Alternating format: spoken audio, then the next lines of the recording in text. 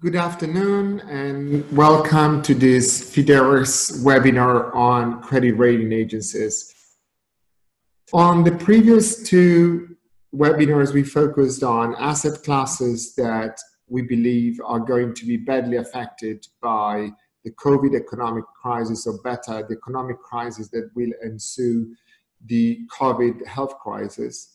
And in the second one, we focused on CLOs in particular and the type of litigations that we expect to emerge as the crisis unfolds and losses keep mounting.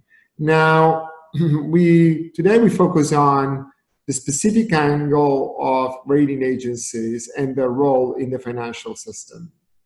We're going to look at how ratings play a very important role in the system and how rating agencies act under several factors of pressure and conflicts of interest that might impact and affect the way they rate and inflate their ratings. We at Fidelis believe that this time around, as the crisis unfolds, we will likely see more litigation against rating agencies, in particular in Europe, where the regulation introduced after the last financial crisis allows specific actions against rating agencies for negligence or better, gross negligence. But we also expect regulators to have another go at rating agencies, as the actions they took after the last financial crisis don't seem to have yielded to much impact on the issues that had emerged last time around. So I'll start by giving some examples of rating scandals, what I would like to define as rating scandals. The first one is the very much current case of Wirecard. Now, Moody's rated this company investment grade, or Baa3, at the end of August 2019. In less than a year, the company, as we know, has become insolvent. Now, I don't know how many of you know, but a Baa3 rating implies a 600 times more risky type of default than a AAA rating. And in particular, over a one-year horizon, it implies a probability of default of 0.4%. How can this have happened? How can Moody's not have taken into account, in particular, the allegations of fraud that the FT had already published in January 2019?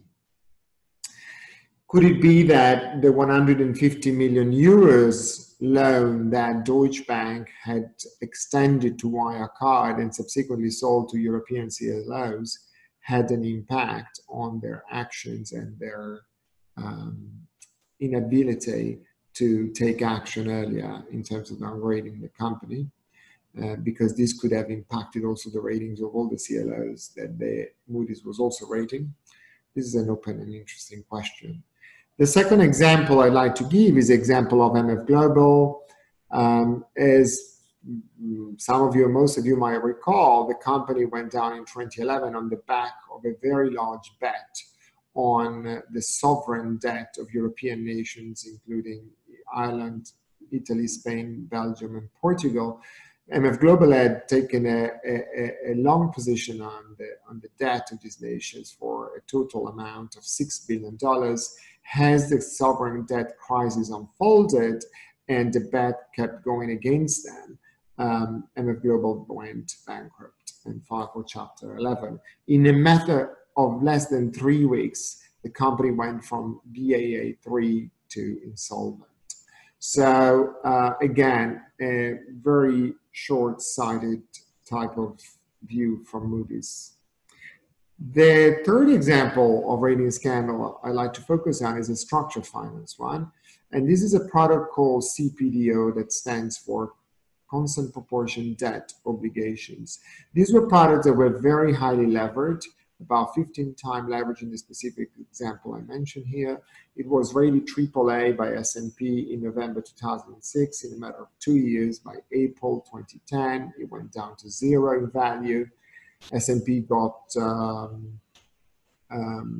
sued by a group of Australian councils and that had invested in the product and got found guilty by the judge, who found her liable for damages in the region of 16 million Australian dollars at the time in 2012.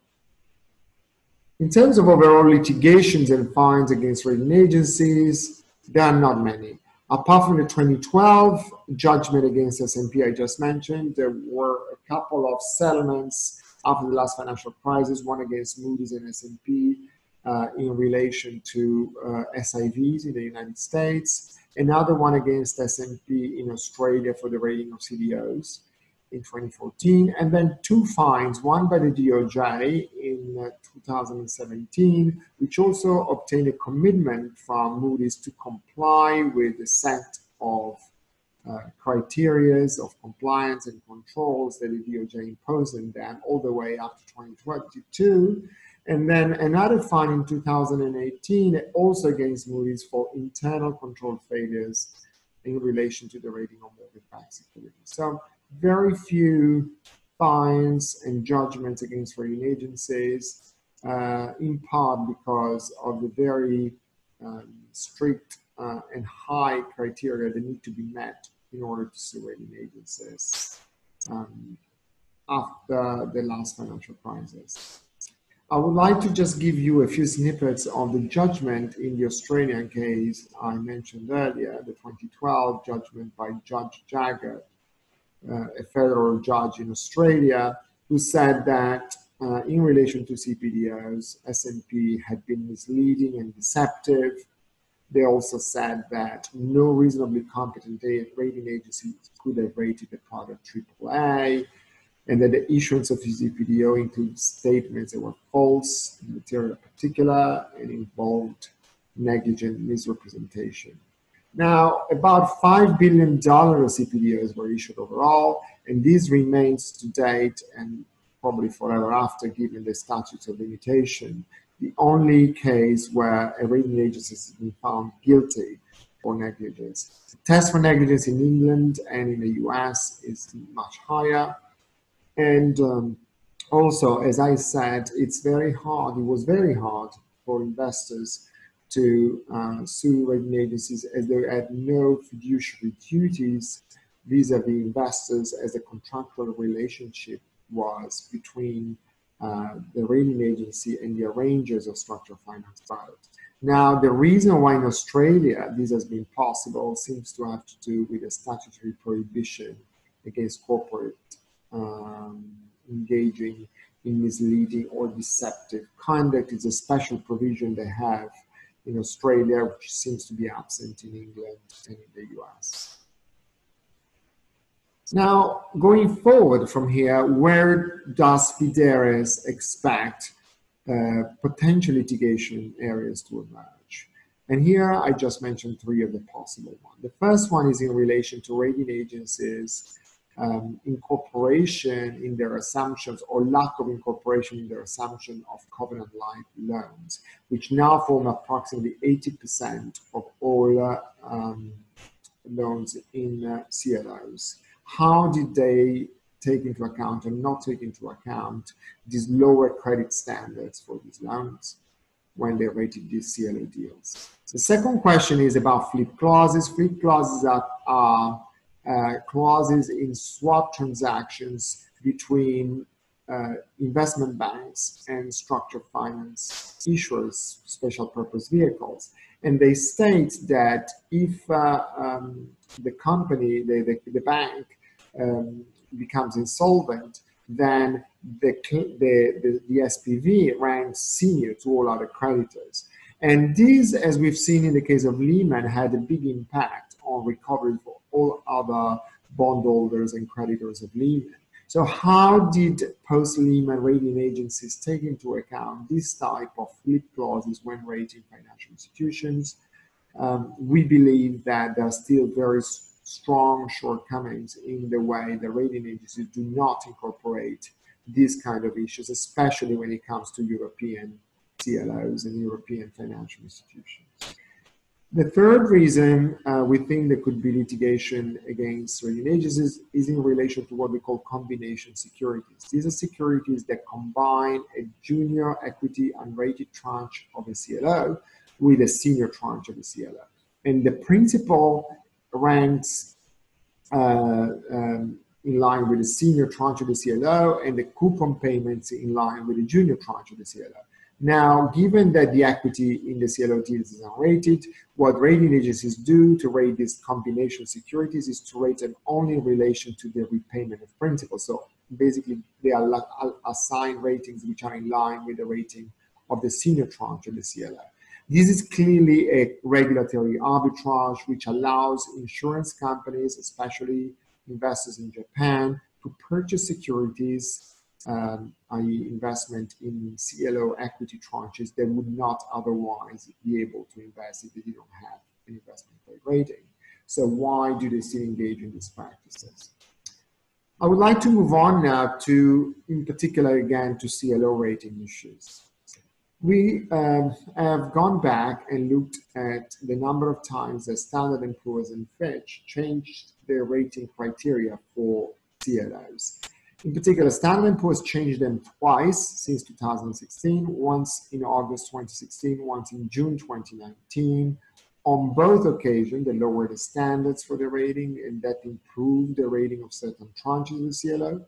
And these allowed S&P to increase its market share in the market for ratings of CLO transactions, as you can see from this chart, both in terms of number of deals rated and in terms of notional amount of deals rated, and both after 180 days and 360 days after the changes we have been implemented, we have observed a substantial increase in S&P's market share. Equally, Fitch changed their rating criteria for CLOs in February 2018, and guess what happened? And this change led to an increase in Fitch Ratings market share in the market for CLOs. And as a result of all these changes, we see fluctuating market share between the three major rating agencies, Moody's, S&P, and Fitch, that are in line with the changes in rating methodologies. Now, ratings are quite vulnerable, as I said, for a number of reasons. But in particular, in this chart, I'm trying to show that rating agencies are subject to at least 4 types of pressure factors. One is internal, and that is the top right of this chart, the search for growth in revenues that are underpinning the continuous growth since the last financial crisis in rating agency stock prices. The second one is in terms of types of factors of pressure is external pressure. And this can come from 3 sources: arrangers of structured finance deals who are seeking higher ratings in order to place easier placement of the bonds, from issuers who see in terms of, for example, corporate ratings, who see their ratings driving their borrowing costs, and also by investors. Now, why would investors in ratings want to put pressure on rating agencies and their decision-making process? Simply because investors, all categories of investor, banks, asset managers, insurance companies, and even central banks through their quantitative easing programs, have entrenched in the regulations the need for certain minimum levels of ratings. And even clearinghouses, in this example I mentioned the CFTCs, have included in the margining rules for uncleared swap the need for certain minimum ratings in order for the collateral for such margin calls to be eligible. Now, as I said, regulation has been brought in the EU and the US since the last financial crisis. A couple of pieces of regulation in Europe, and regulation number 462 of 2013 and a directive of 2013, and Dodd-Frank and the Credit Rating Agency Reform Act of 2006 in the US. I would conclude saying that both in the European Union and the US, these pieces of regulation have had very limited, if no impact whatsoever, on the 5 key issues that rating agencies still face today. That is reliance of the financial sector on rating, as I just explained. All categories of investors still rely very heavily on rating. Very little competition in between rating agencies. Rating agencies has broadly been kept unaccountable for their action. In Europe, slightly less, because now investors have a right of action, private action against rating agencies, but just for gross negligence, which is a very high standard to meet. In the US, not even that. And so it's incredibly high to pursue claims against rating agencies. And also in terms of independency, the fact that issuers still pay for ratings makes the rating agency very susceptible to manipulation by issuers. Ratings are also being easily arbitraged by arrangers who shop around for the rating agency that can provide the highest rating for a set transaction. So on all these accounts, the impact, as I said, has been negligible or none.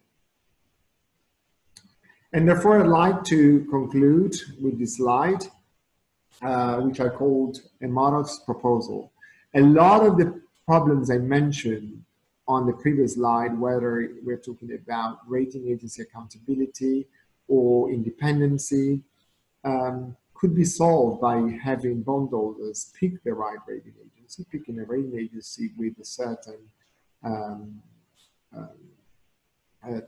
rotation among the rating agencies, by allowing bondholders to pick the rating agency will be accountable to bondholders, to the creditors, instead of the issuer. Also, by making bondholders pay for rating costs, they would have to pay costs which are quite minimal. So taking into account a specific example of corporate bonds and corporate ratings, these would equate at a cost of $300 for every 5 million transactions, which is very minimal as a percentage of the transaction size. Alternatively, financial regulators could also levy a charge on the financial sector and appoint rating agencies also on some sort of rotation. By doing this, we would districate rating agencies from the pressures exercised by issuers and arrangers. Now, I would like to introduce our guest speaker today, Bill Harrington. Bill is a fellow at the Croatian Institute, and I like to refer to him as a ratings activist. Bill was senior VP at Moody's. He resigned from his position in 2011. And since then, through his writings and interventions, he has exposed some of the biggest flaws of credit ratings and is today's focus on how to bring change to the current system. Bill will share his perspective on some of the issues I've raised in my presentation. Over to you, Bill. Thank you, Alberto. And good morning to everybody today. My name is Bill Harrington, and I'm a senior fellow at Croatian Institute. Croatian Institute is based in North Carolina, although we have fellows around the US and in Europe. And we develop practical solutions to sustainability issues in a variety of areas. My colleagues work on racial equity in the business world. They work on place development via organic farming as a way of developing communities throughout the US. And my work is on sustaining the financial system itself. It began by trying to avoid the mistakes of the 2008 financial crisis, and from there, seeing how much of what should have been fixed after 2008 instead continues to perpetuate and undermine the whole economy. This is a particular concern right now, as economies have been weakened badly by the COVID virus. And in one area, in the largest markets in the world, the debt markets, the credit rating agencies play an entirely harmful and noxious role. And the credit ratings, simply looking forward, will not help our economies make the investment decisions that need to be made with the more limited resources that we'll have going forward in order to make the economies and societies work as well as possible. Alberto had a reasonable proposal for how to improve the credit rating regime. And because the credit rating regime is so bad, I welcome all proposals to fix it. But I would go much further. In the US, I would entirely abolish the SEC oversight of credit rating agencies. The scheme is called a Nationally Registered Statistical Rating Organization, or NRSRO. But rather than oversee these credit rating companies, the SEC abets them to continue inflating ratings in all sectors. Structured finance might be the worst, but there is not a debt sector where the big credit rating agencies do not inflate ratings. And so I would say abolish the official sanction of ratings entirely, so that at least there's not a pretense that there's oversight and someone trying to make sure that the system works better. A little bit about my background. As Alberto said, I was a senior vice president in the derivatives group in Moody's Investor Service. I worked in that group from 1999 to 2010. I published copiously, including on the flip clause. My work, my published Moody's work, stands up today. Most other NRSRO work on derivatives, flip clauses, and structured finance continues to fail. I resigned from Moody's in 2010 because the company was quite simply not trying to fix ratings after the financial crisis. I walked out the door without any sort of compensation or limit on my ability to speak. And since 2010, I have placed all of my insights, all of my critiques, all of my regulatory submissions, and all of my other work on credit rating agencies, on derivative contracts, and on structured finance in the public domain. All of it is available either on my Croatan Institute bio page, that's croatianinstitute.org, or on my LinkedIn page. And I welcome people to link in with me. I use LinkedIn primarily as a publishing tool. Prior to Moody's, I worked as a structurer of exotic derivative contracts at Merrill Lynch. I worked on the FX trading desk, and the international markets have always been a big interest and focus of my work. Prior to Merrill Lynch, I got an MBA at the Wharton School. Prior to that, I worked as an international economist at Wharton Econometrics, assessing the currency and interest rate markets, and I have an undergraduate degree from the University of Pennsylvania. One other feature that's useful here, I worked as a reporter for DebtWire ABS in 2015 and 2016. I resigned after the presidential elections because I understood that if I stayed at DebtWire, my job would be to report on the dilution of Dodd-Frank protections. Instead, I wanted to return to my advocacy to protect them. And currently my work focuses on the flip clause. I have the first person to submit a petition to the CFTC to issue rulemaking. It's called Section 13.1. And my proposed rulemaking is to banish the flip clause. This can only be done in the US. It was a major part of the financial crisis. It's entirely underassessed, if not absent from the official history of the financial crisis. I'm extremely glad that Alberto raised it here. It tends to be one of the deep, dark secrets that people in structured finance know about, but will not talk about publicly. There's some good news, bad news for the listeners. If you're in the US, the good news is our US swap margin rules, which are stellar as they're currently constituted, prevent the flip clause from being used in US transactions.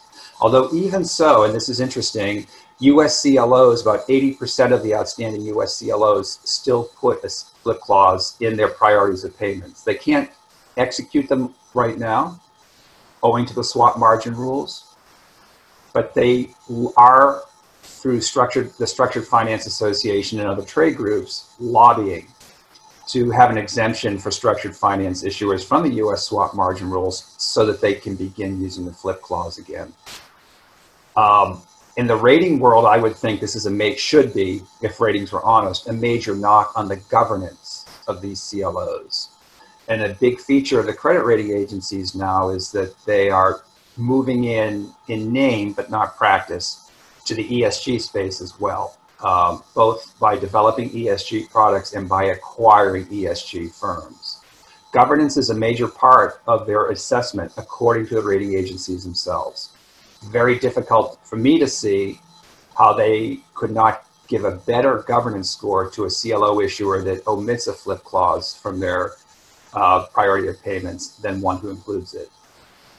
The bad news is for Europe is your entire structured finance market depends on the flip clause. This was a policy decision that the EU officials made in the aftermath of the financial crisis.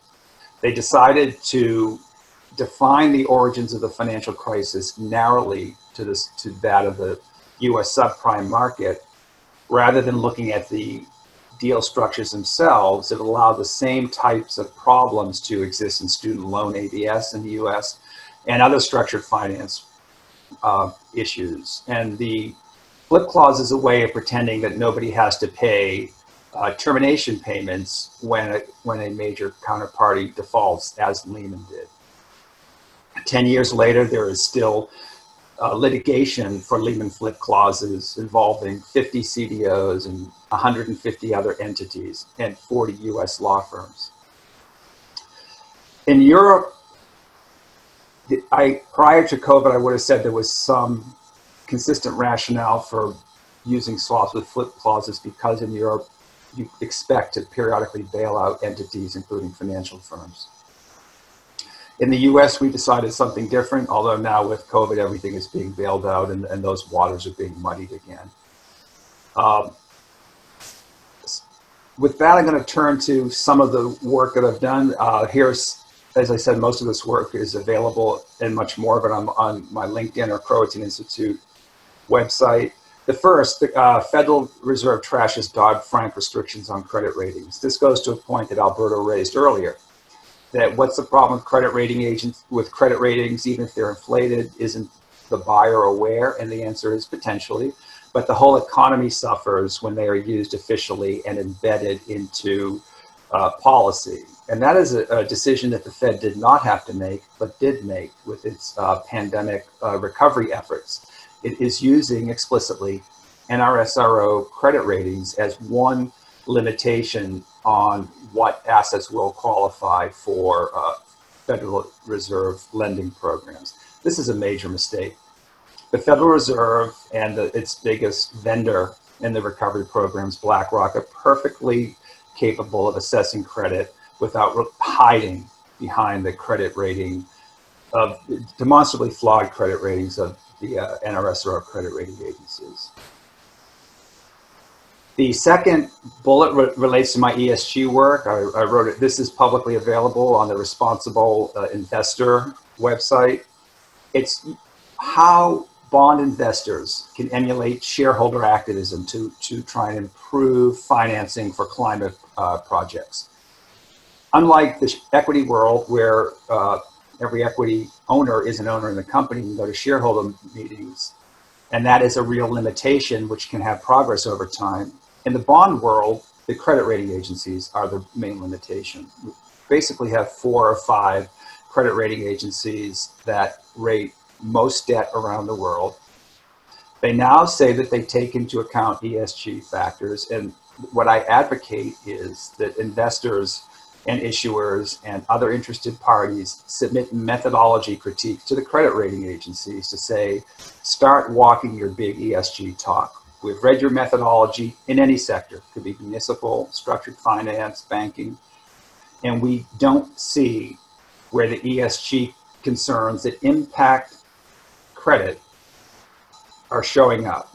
And a very obvious critique would be even long-term ratings, which ostensibly can go 30 or 40 or 50 years, only have a 3 or 5 year evaluation horizon under the credit rating methodologies, and credit rating agencies are explicit about this.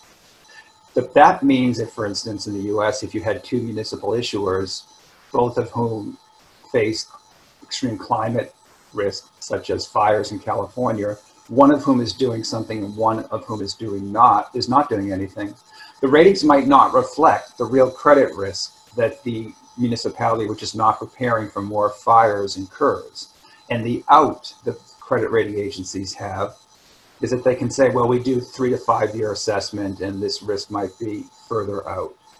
A way to change this is not by having private conversation with your favorite credit analysts. It's to engage in a detailed campaign to critique the methodologies which the rating agencies are then obliged to post on their website, and then use this as a basis to challenge the credit rating agencies in other areas. The third is one of my CFTC comments to the CFTC. The CFTC is the U.S. Commodities Futures Trading Commission, which is the main regulator of derivatives in the U.S.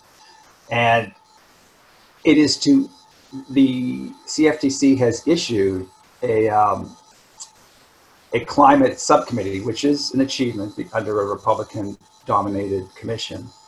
And they're looking for comments on what type of areas in complex finance might be improved to address climate. And so my comment to the CFTC echoes the one that I made with respect to a responsible investor.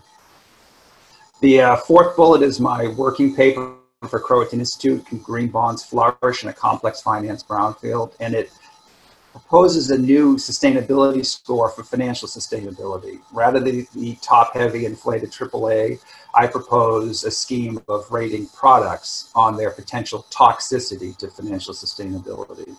-10 is the worst score, +10 is the best. And the point is not to be overly specific or artificially specific, but to really identify products such as the flip clause swap, which do only harm and no good. The fifth bullet is my petition to the CFTC, my section 13.1 petition to ban the flip clause. And my sixth is a real point of pride. In 2019, last year, excuse me, I spent 8 months writing a motion to file a proposed amicus curiae brief and the proposed amicus curiae brief to the U.S. Court of Appeals for the Second Circuit. The case is the Lehman flip clause case that I mentioned. I am not an attorney, so I had to teach myself how to do this. If you were to pull up the docket, it's U.S. Court of Appeals for the Second Circuit, 18-1079. You'll see that 15 of the last 20 docket items pertain to my motion and amicus curiae brief. The motion itself presents my bona fides both to the court and to anybody who would care to read it. In my 20-year history of evaluating the flip clause swap, and then from there, the regulations for derivative contracts and NRSROs. This is something that I am the only person in the world has done.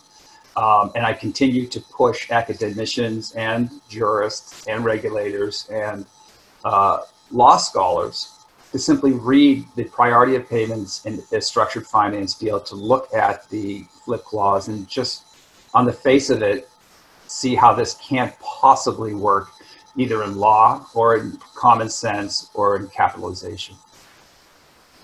I think the slides that Alberto has developed are outstanding, actually, and I'd like to return to some of those. So Alberto, if you wouldn't mind, would you please go to your first slide on Wirecard? I'd like to talk about that a little bit more.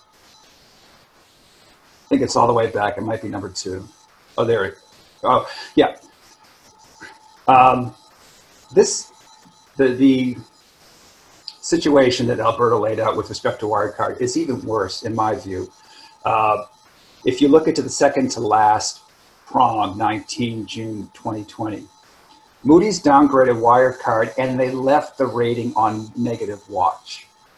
And then 3 days later, they resolved the watch, apparently, by taking it off watch and then withdrawing the rating. This is worst practice on every possible score.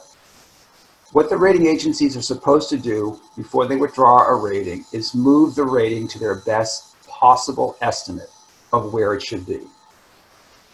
There is no way that on June 22nd, Moody's had better information about Wirecard than it did when it put it on watch on June 19th.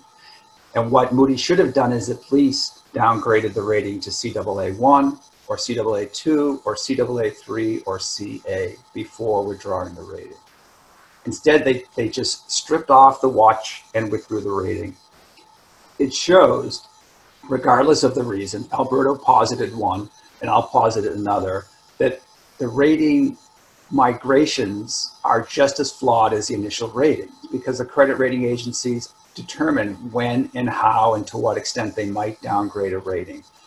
They have a strong incentive to limit downgrades until they're unavoidable, because, and this is another potential reason for Moody's not having downgraded the rating before withdrawing it, is to make their own transition matrices, which they must report, look better. It is a terrible fact to have a below investment grade rating, an investment grade rating, Baa3, end up in bankruptcy just a few days later. So it may well be that it's a combination of the two. I see so little good practice at the credit rating agencies. You may not have to choose the incentives for Moody's.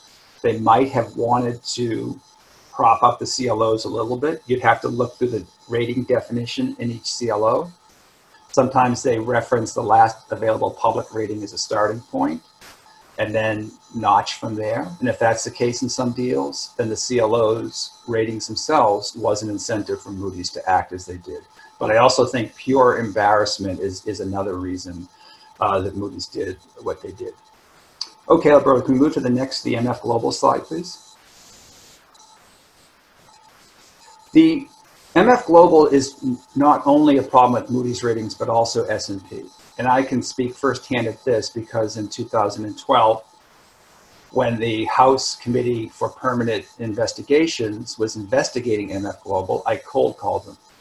This is what I said. The head of the committee was Randy Neugebauer, who is a very known, well-known, deeply conservative legislator from Texas. And I called up his office and said, "Hi, my name is Bill Harrington.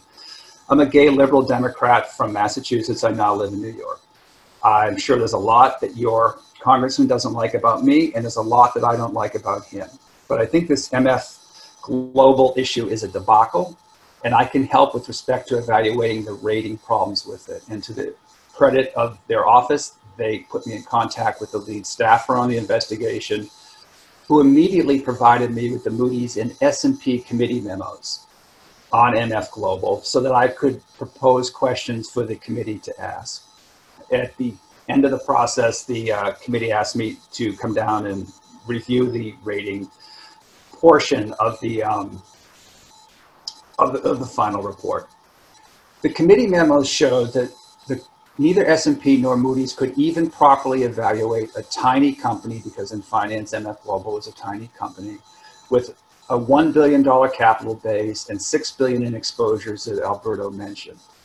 Even if, as expected, these European sovereigns weren't going to default, MF Global had mark-to-market responsibilities, and you just had to look and say, wait a minute, 1 billion capital against 6 billion of notional exposure.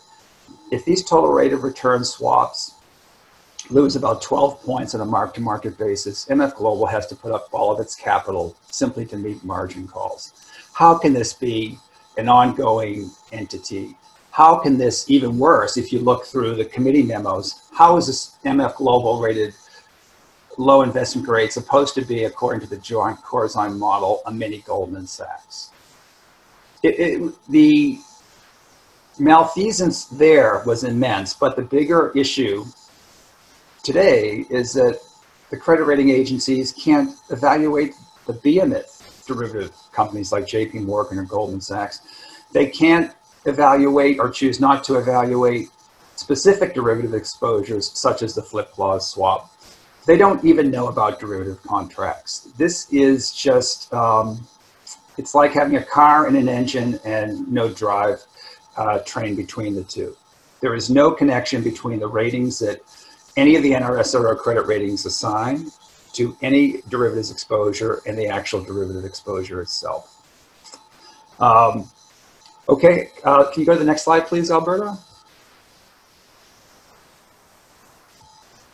Okay, the CPDO is such a bad fact. It was one of the many things I avoided at Moody's, which is one of the many reasons I was able to be very proud of citing my Moody's work for the last 10 years as I continue to pursue my advocacy.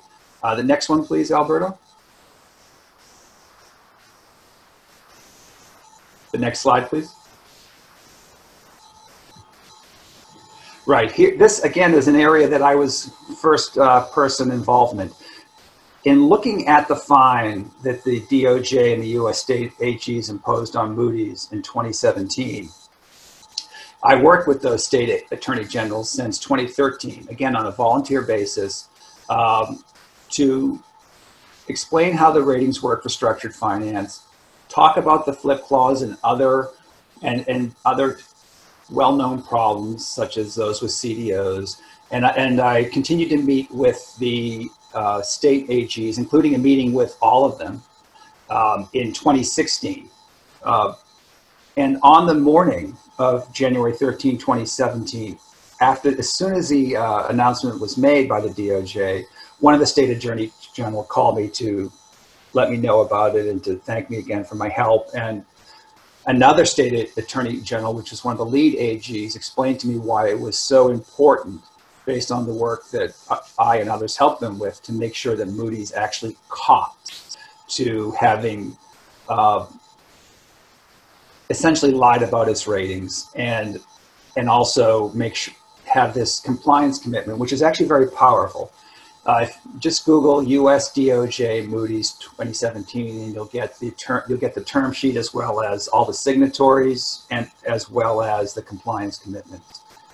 Moody's has to report to each of the 20 states, the District of Columbia and the DOJ, on a range of ways in which it rates consistently within each asset class. And I think it's probably pretty easy to find that Moody's favors some issuers over others. And it's also very easy to show that Moody's doesn't use its methodology as it says it does when it's assigning ratings and monitoring them. That sounds picayune. It's actually very powerful. As Alberto said, it's very difficult to sue the rating agencies, and the SEC does everything it can to avoid sanctioning them. But there is one area that the rating agencies are vulnerable, and that is that to continue to claim their First Amendment protection as journalists, which they most certainly are not. The rating agencies say that our rating methodologies are public, our rating announcements are public, and we rate in accordance with our methodologies. That is a tenuous representation, as my work over the last 10 years has shown copiously. A student loan ABS is another area where you can show very clearly that the rating agencies do not rate in accordance with their methodologies.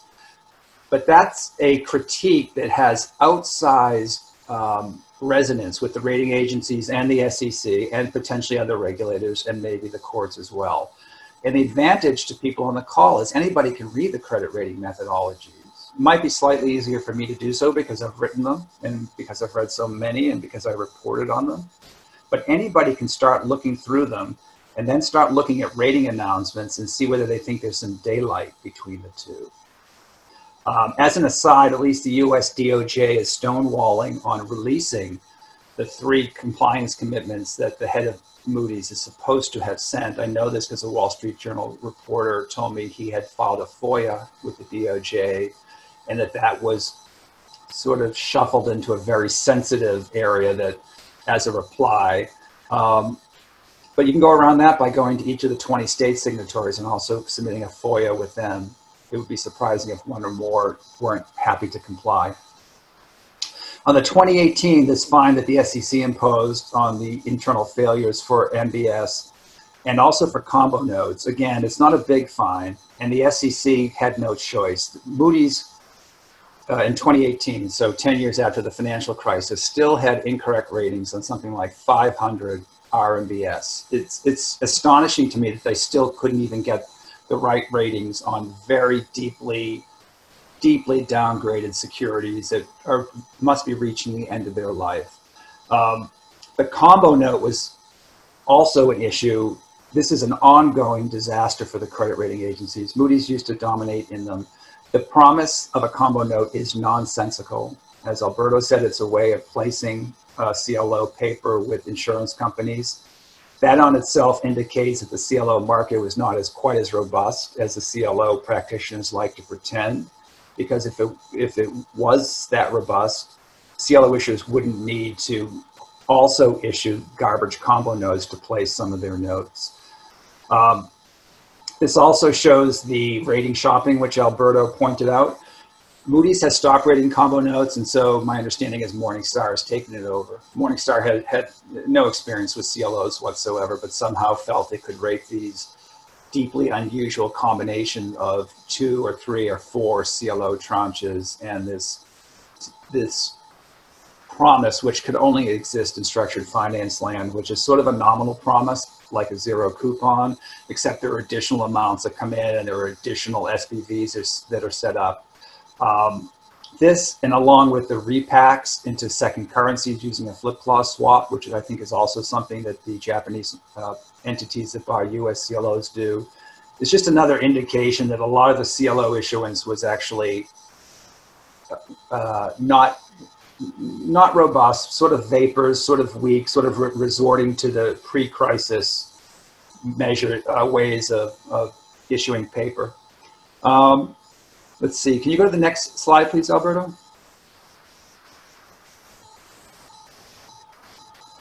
Okay, next one, please. I agree with Alberto, the CLO ratings absolutely need investigation. I don't think they would have held up in even a mild recession, let alone the situation that we are going to have going forward. On the second point, the flip clause, how have rating agencies factored flip clause into financial institution ratings? The answer is they don't. They don't bother even measuring derivative contracts in general or any financial institution, let alone look at the risk that the financial institution runs to its own credit rating under a flip clause. Because essentially what a flip clause means, as it did for Lehman, and as it would have meant for AIG or Merrill Lynch or Bear Stearns had they not been rescued, is that the swaps you have with every single structured finance issuer that just before the crisis, every one of these swaps is an asset to you in which you have marked as money good is now worth 0.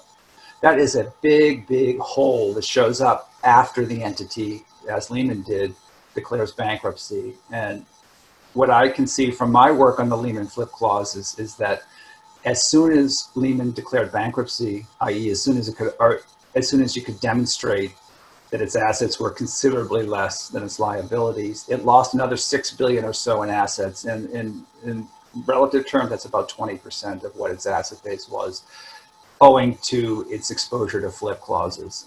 To this date, the rating agencies, but also regulators, unfortunately, don't take this into account at all. And some of my other submissions to the CFTC are to start imposing 100% capital charge on each swap with a flip clause.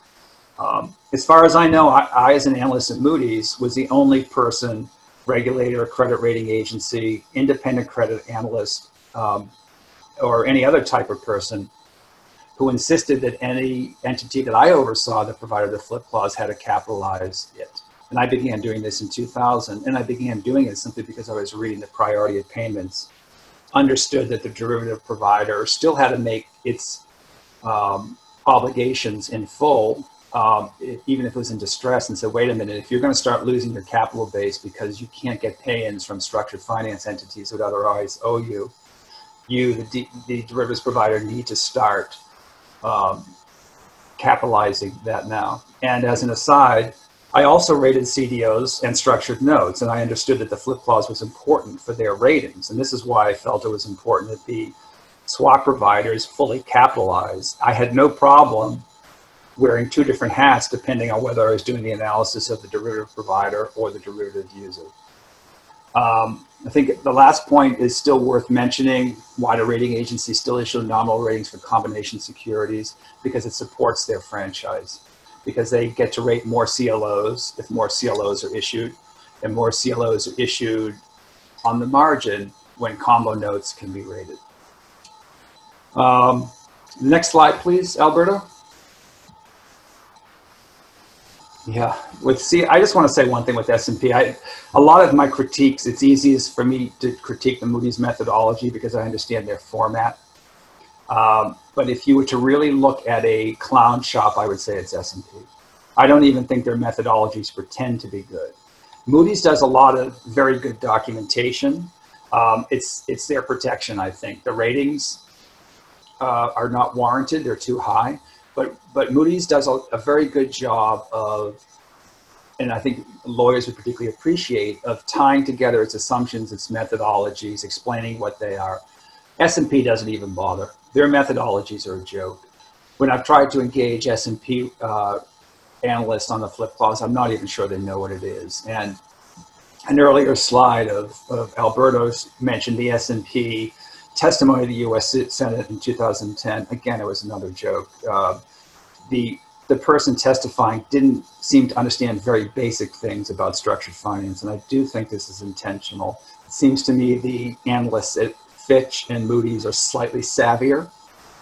There seems to be some sort of control in both firms as to putting on a good show, although they don't actually deliver. But the S&P doesn't even pretend to put on a good show. Even its methodologies don't make sense, and there is a real an opportunity just to show how poor S&P even pretends to go about its job. Next slide, please, Alberto.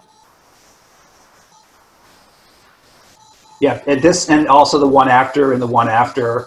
You can just sort of scroll through those to get to the last to the slide with the market share via the graph, where you show Moody's and S&P and Fitch. So it might be 2 slides down or 3 slides down.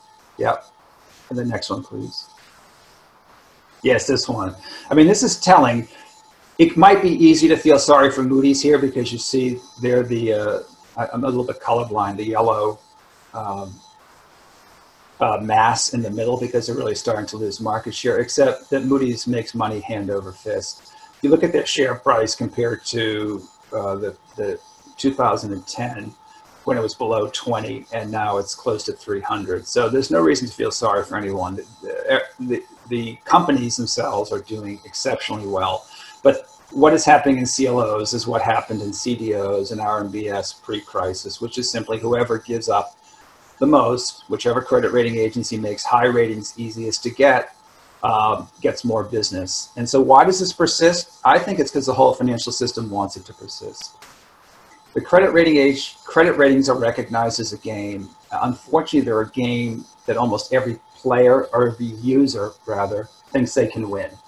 But when we have a whole system of bad data, bad ratings, and they have some very deep circulation throughout the decision-making process by policymakers and buyers, even if the buyers are choosing not to use them, it means we're getting worse and worse information to make decisions. It's akin to having no information on global warming.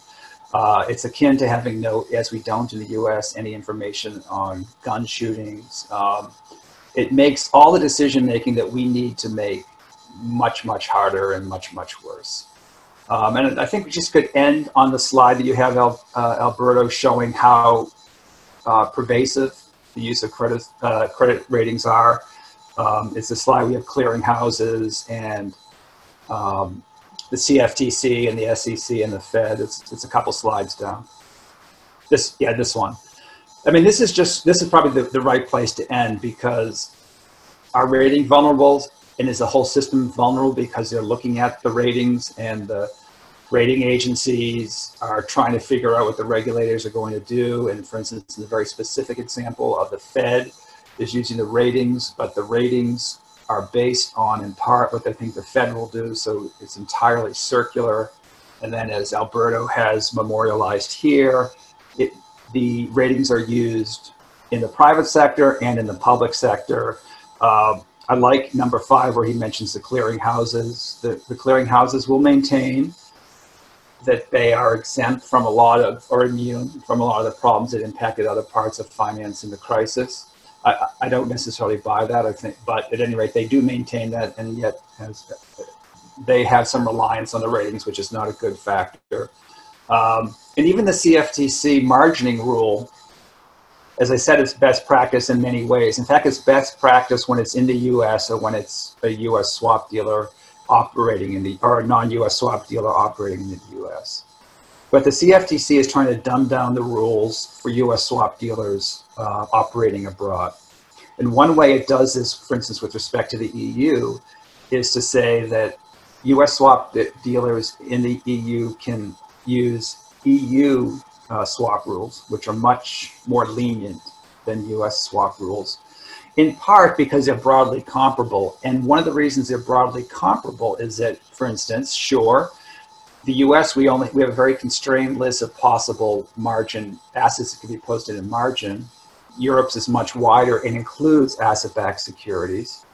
And just think about that again. Do you really want asset-backed securities posted as margin? But then the CFTC says, but that's okay because the European equivalent of the NRSRO regime oversees the credit ratings. And so once again, this is a basic failure of finance. It's hard to understand why the biggest and what is touted as the most liquid, most amenable to quantitative analysis market in the world ultimately rests on a couple of conflicted firms who know how to make money, and they make money by avoiding doing honest evaluation. So I'll stop there. Thank you very much, Alberto, and thank you very much, everyone, for listening.